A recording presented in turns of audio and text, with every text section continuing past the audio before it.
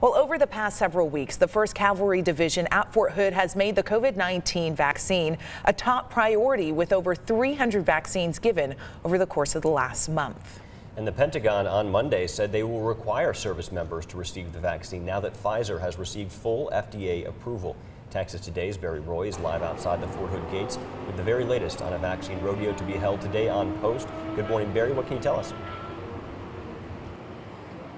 Yeah, good morning to both of you today as out here outside the gates here as soldiers and family members and civilian employees all get to work here. So that's where that long line of cars outside the Bernie Beck gate is right now. But Defense Secretary Lloyd Austin is making good on his vow, he said, to make sure that all service members are vaccinated, especially now that it has become approved by the FDA, the coronavirus vaccine that is. But Fort Hood, you know what? They're actually making a push long beforehand as they get ready to host their 5th vaccine rodeo. The 1st Cavalry Division Surgeon Cell and medical personnel have spent a tremendous amount of time in offering vaccinations, informing troopers about the vaccine and where to get vaccinated. To help with that effort, they have been holding vaccine rodeos, which has helped having the vaccine readily available wherever soldiers have been working. Now, to date, they tell me they've given out 543 vaccines during this effort, but they say more is needed. Vaccinating every eligible service member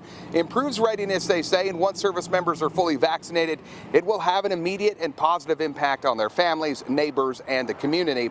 Now, I spoke with Lieutenant Colonel Evan Trivett, the division surgeon, and he tells me the top priority has been talking to troopers to dispel information and to educate as much as possible. He says the benefits of getting the vaccine are immense, especially on the heels of a soldier being hospitalized just last week.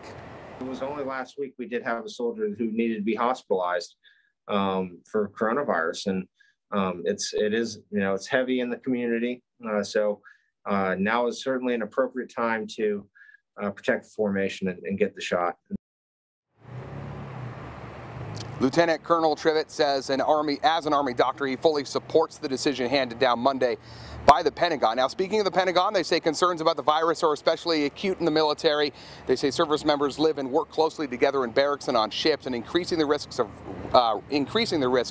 rapid spreading. Any large virus outbreaks in the military could affect America's ability to defend itself in any security crisis. Now, the Pentagon also says what they're going to be doing is they're going to be giving out their military personnel, as it becomes mandatory, they're going to make sure that they have a timeline that is out there and provided. They said, Chris and Dahacia, they will make that timeline available on the mandating of the vaccine available in the next few days. Reporting live outside the Fort Hood gate, Barry Roy, 6 News.